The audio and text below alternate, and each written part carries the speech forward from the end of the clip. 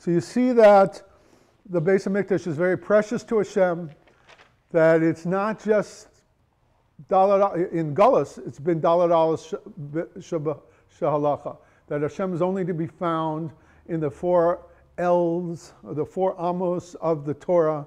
And when we learn, we bring Hashem down. But Hashem yearns for more than that.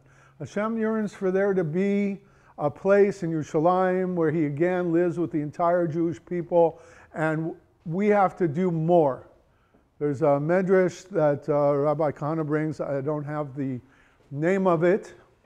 The medrash says that the Jewish people, Hashem says to them, sages of the world, I know that your Torah is precious to you. I think it's Sikta Rabasai. He says, I know that the Torah is precious to you. And another Girsa says, I know the Torah is precious to me, but you're not doing right. You're only waiting for my Torah all these years, and you're not waiting. You're not waiting for my Malchus. What does this mean? It doesn't mean that they were waiting for the Torah. They were learning the Torah, Yomam V'Layla, for thousands of years, and they're not waiting for anything. You know, Hashem is saying, just like you were constantly involved in my Torah, I expect you to be constantly involved with trying to proclaim my Malchus and bring my Malchus to bear. You're not supposed to just sit back and wait for me to do it. You're supposed to actively, and this is what Rabbeinu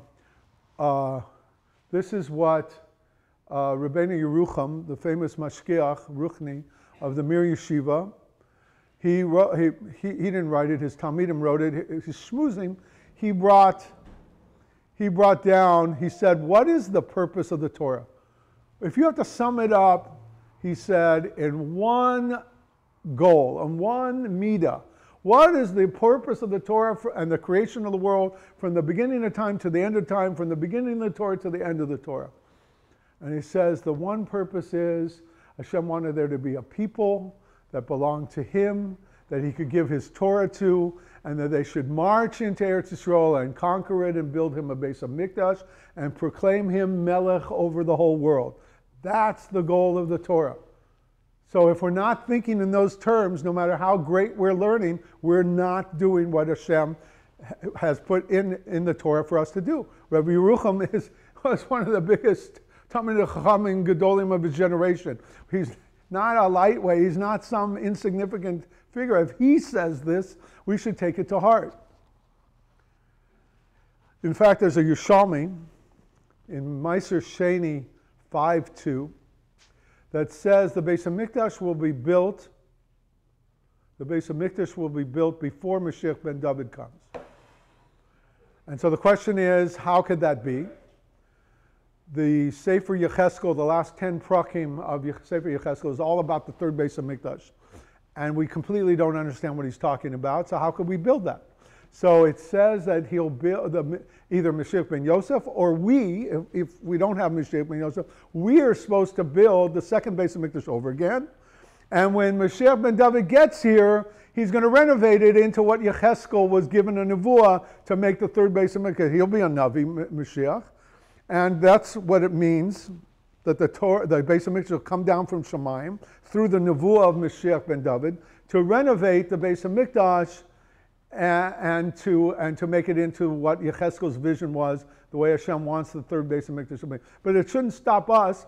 In Masechtas Midos and Masechtas Tamid, it explains the whole thing, what the Beis HaMikdash Sheni looked like, and we could build it today. We could have built it 54 years ago if we had the courage and we had the will, a strong enough will to do it. I'll just close on this Yerushalmi. The Yerushalmi says that the Beis HaMikdash will be built before Mashiach Ben David is here. And the Gra on the page agrees with this pshat. There's machlokas, is this true or not? And the Gra is noted to this pshat. And what's the pshat? The pshat is that the nevuah of Yaakov Avinu to Yehuda, and his blessing, his bracha to him before he died, the bracha was that he'll be awash in the blood of wine. Part of the nusach there is the part of the bracha is about wine, And so there was a decree in the second Beis HaMikdash that anybody who was close enough to see Yerushalayim was obligated, D'Rabbanan, obviously, obligated to bring grapes for Meiser Sheni to the Beis HaMikdash, because there was a vast shortage of grapes in the time of the second Beis HaMikdash, because there was not enough wine to do the avoda in the Beis HaMikdash and to have grapes for Bikurim and grapes for Meiser Sheni, and therefore they made a decree that people had to bring grapes. Otherwise they could have brought other fruit, or they could have brought their Meiser Sheni in the form of money, and they could buy meat and drink and food, vegetables, whatever, and they would never have to have, but they wanted to beautify Yerushalayim for the Meiser Sheni, for the Bikurim, and so they've made a decree, you have to bring this, these grapes if you're close enough to the walls of Yerushalayim. And then when the Beis HaMikdash was destroyed, was left the remnant of the Chachamim in Yavna. They made a decree that they were mevatel this. I don't know why they had to be mevatel it. There was no, I don't think, or maybe there still was Meiser Sheni that you could bring to Yerushalayim, even though the Beis HaMikdash is destroyed. You were still mechuyev to bring your Meiser Sheni. I don't know if this is true or not.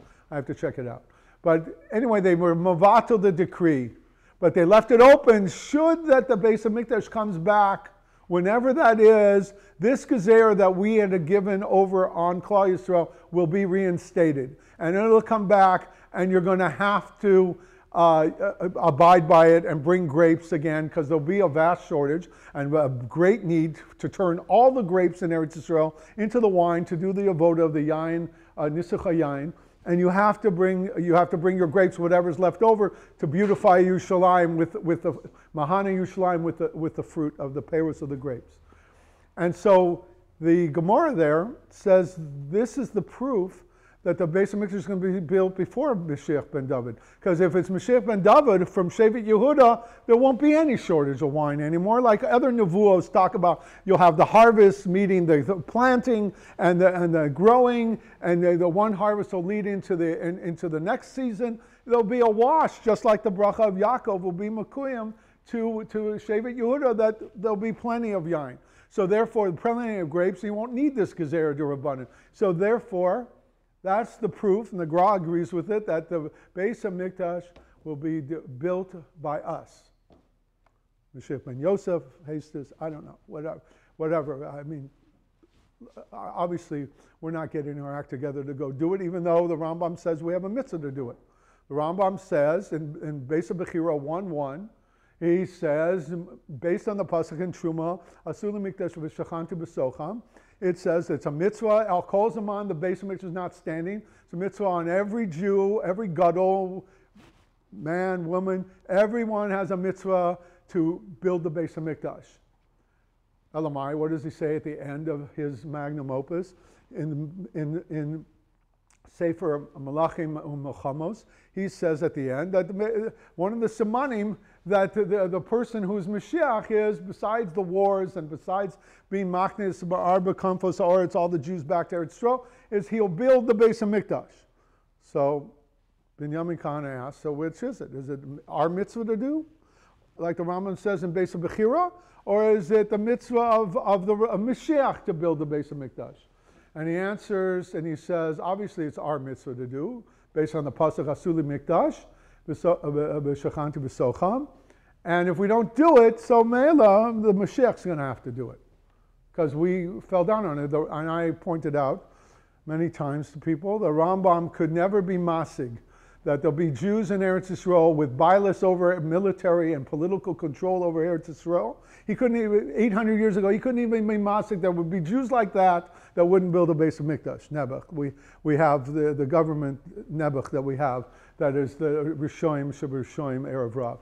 And so he couldn't be masig that there would be these kind of Jews there. He thought either we'll be in Gullus to the very end, and there will be no choice but Mashiach will have to lead the building of the Beis HaMikdash, or we'll go back early, even without Mashiach, somehow get back to Eretz Yisrael, and of course we'll build it, because we have a mitzvah to build it. So that's the way. I have much more here to talk about. I don't want to belabor the point, nor do I want to Tircha de Tzibur, I don't want to trouble you.